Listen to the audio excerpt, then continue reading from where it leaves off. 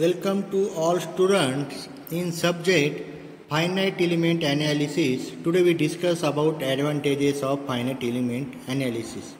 In advantages, FEM can be easily handle complex geometry.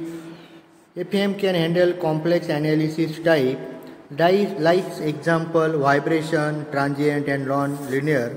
FEM can handle complex loading conditions like nodal based loading, element based loading, volume based loading. FEM can handle complex constraints such as fixed, simplified, supported, roller supported or symmetric and unsymmetric boundary conditions. FEM can handle body compromises of non-homogeneous and non-isotropic material properties. Special material effects such as temperature, moisture, electricity can be handled by FEM. In advantages like irregular boundaries, general loads, different materials, boundary conditions, variable element size, easy modification, dynamics, nonlinear problems. Now we discuss about principle of FEA. In principles of FEA, the finite element method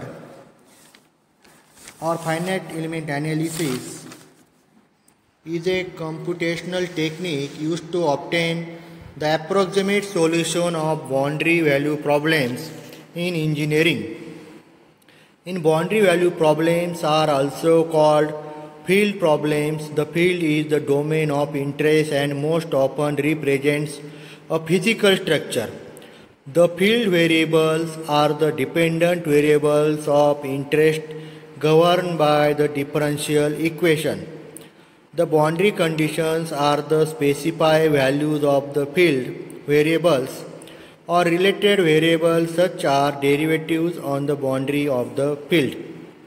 After this, for simplicity, at this point we assume a two-dimensional case with a single field variables like phi xy to be determined at every point pxy such that a known governing equation is satisfied exactly at every such point. This is the diagram pxy 1, 2, 3.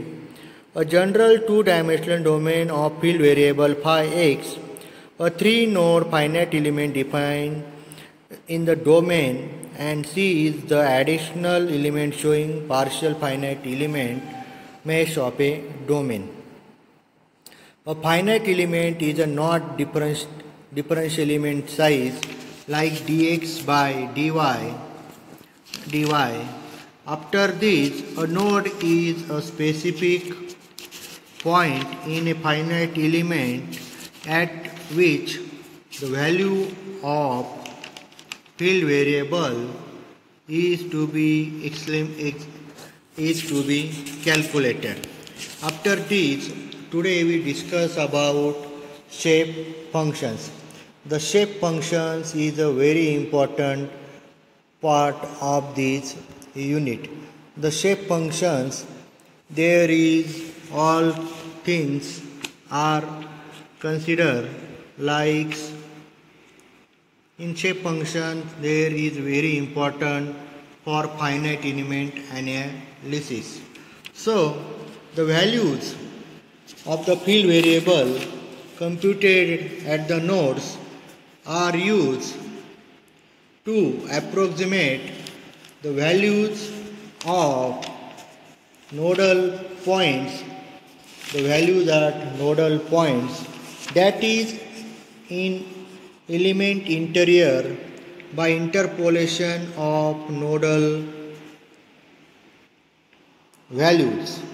For the three node, that is triangle example, so by the field variable is described by the approximate relation where phi xy is equal to n1 xy phi 1 plus n2 xy phi 2 plus n3 x3 y phi 3.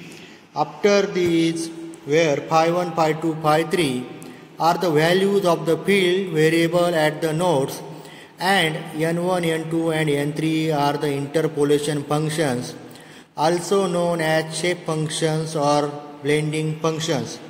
In the finite element approach, the nodal values of the field variable are treated as unknown constants that are to be determined. The interpolation functions are most often polynomial forms of the independent variables derived to satisfy certain required conditions at the nodes. The interpolation functions are predetermined known functions of the independent variables, and these functions describe the variation of the field variable within the finite element.